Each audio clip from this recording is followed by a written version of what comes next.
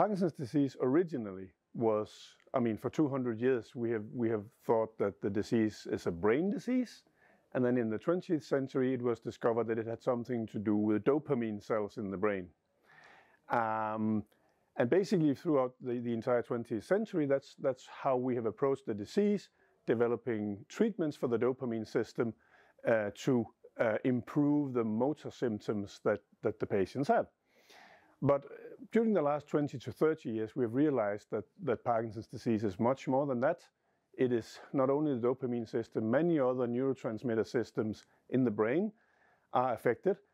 And in addition to that, also the peripheral autonomic nervous system. So that means the nerves going from the central nervous system into your gut, into your heart, and so on. It's how the brain controls these organs.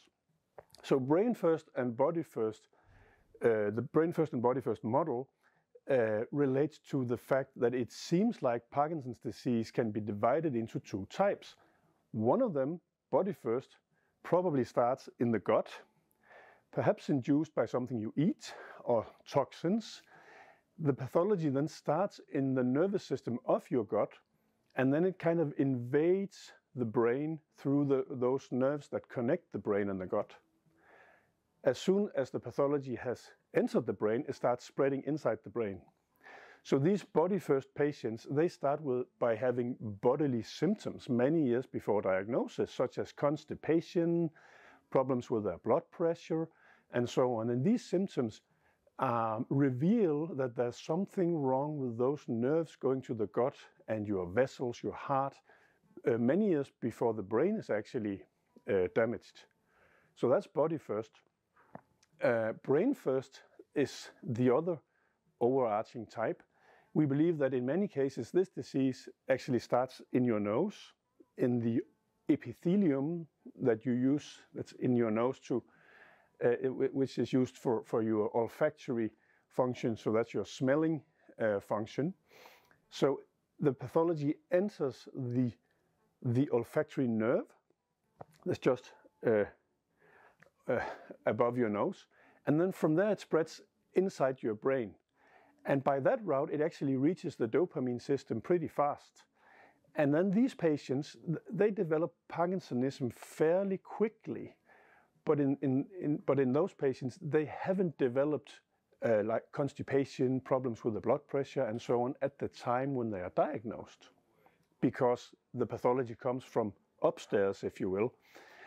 However, as the disease advances, the pathology then spreads downstairs. It will eventually reach the gut, the heart, and so on. So these brain-first patients, they will end up having all of the same symptoms like constipation, problems with the blood pressure, with the urinary tract, and so on.